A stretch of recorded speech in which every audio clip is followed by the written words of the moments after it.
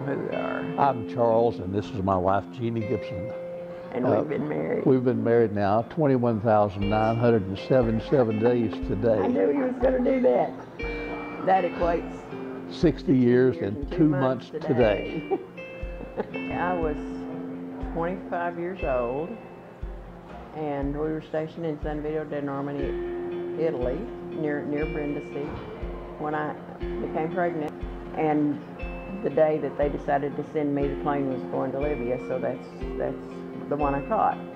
When I got up there, they didn't quite know what to do with me, so I just kind of got up and wandered around. And one night I started having an unusual feeling, and the nurse came in and she said, "We're having a baby." So we delivered early. What they said was a fine boy. I saw him only for the moment that they put him on my stomach to cut the cord and to assure that he was a boy. Passing out cigars, just high as a kite, you know. I mean, I was really on a big thing. But that night, the chaplain, the base commander, and a good friend, Buddy Hooks, came to my house and knocked on the door. And when I saw, I knew there was something wrong. But Buddy, they told me that our son had died. I got to the hospital, and my only concern was my dear wife. I got there, and they told us that, you know, you're on a flight the next morning. The chaplain had a little service for us the next morning before we caught the flight. And our son was buried in an Italian cemetery in Libya.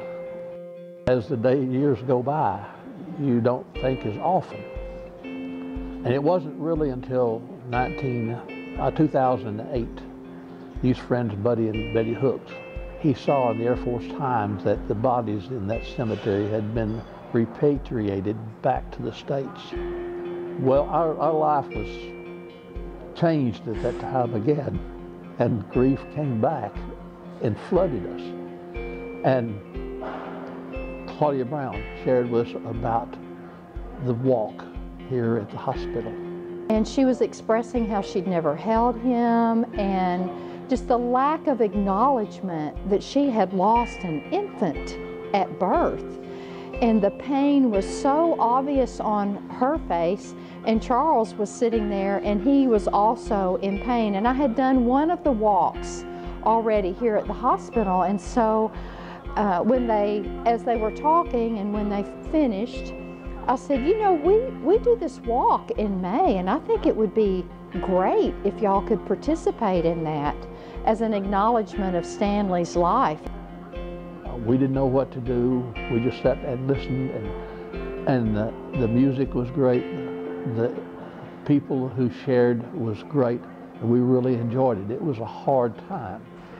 So we came back the second year, and that's when we really, for the first time, released the balloons that we were involved with. We not only released the balloon for our son, but also for the miscarried. And it's just a tremendous time of sharing and heartfelt understanding that there's other people out there just like us that are hurting. And grieving goes on forever. Sometimes you don't think a lot about it, but then sometimes it just rushes in on you and just tears you up completely. It was the neatest thing to hear. 55 years ago, it's just a long time for the grief to hit even later in life. So through ShareHope, we're able to see patients from the first weeks, years, even this long term.